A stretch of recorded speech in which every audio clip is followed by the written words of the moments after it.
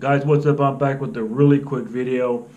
I don't want to take too long with this. There's no reason for this to be a long video, right? But I want to share some information with you, and it is the Army's new combat boot. So this information is brand new, hot off the press, maybe just a week old. But what's going on? So Big Army is field testing one of four prototype boots. Right now, this prototype boot has made its way to training units at Fort Leonard Wood, training units at Fort Jackson, and some infantry units at Fort Bliss. And while the soldiers are wearing this boot, they want to get feedback. They want to get some information. Hey, what is up with this boot? Let us know. So before I show you a picture of the new boot, I just want you to not get confused and keep in mind that with the boots that are sold at Clothing and Sales, those are like aftermarket boots, right?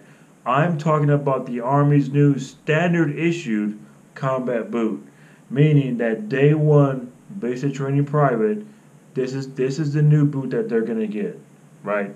So let me pull up a picture of the boots they're getting now. So this is the standard issue boot that the privates are getting now. And then let me show you a picture of this new prototype boot. All right, bam, there we go. So uh, right now, your first look at the boot, I want you to put a comment in the box. You know, what is your first impression? Hey, do you like this boot? Do you not like it? Or it just looks weird? Or I think it looks great. But there's a lot of features with this boot that stand out that I can tell that they're getting pretty smart at. So look at the tongue of the boot. There's these holes that are running down halfway of the tongue, and I'm pretty sure that's for to help the boot to air out or to ventilate and maybe reduce sweating of the person's foot. And if you look across here, we got some reinforced hide leather. It looks like if the wearer ties down on the laces, it adds more support to the wearer's ankles. And then going up a little bit further, this looks like there's more padding around the person's leg.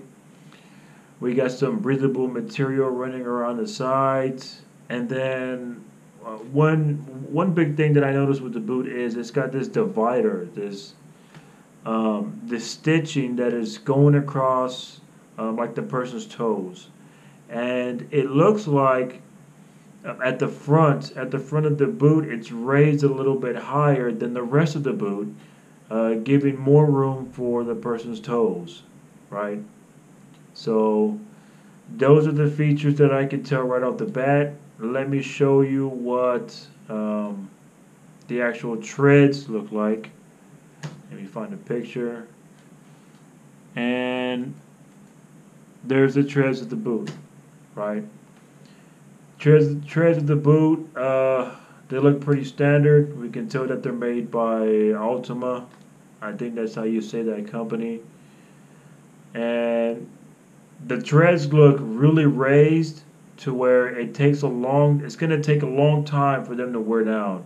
Because one of the problems that I've seen with previous boots, a lot of the times the treads will get wear down pretty bad.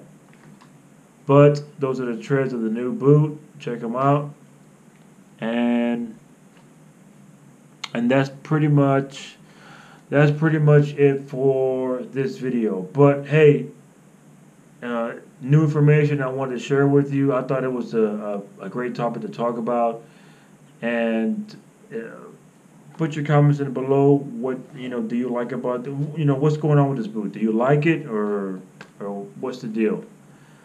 But that's pretty much going to cover this video, and I will see you guys later. Bye.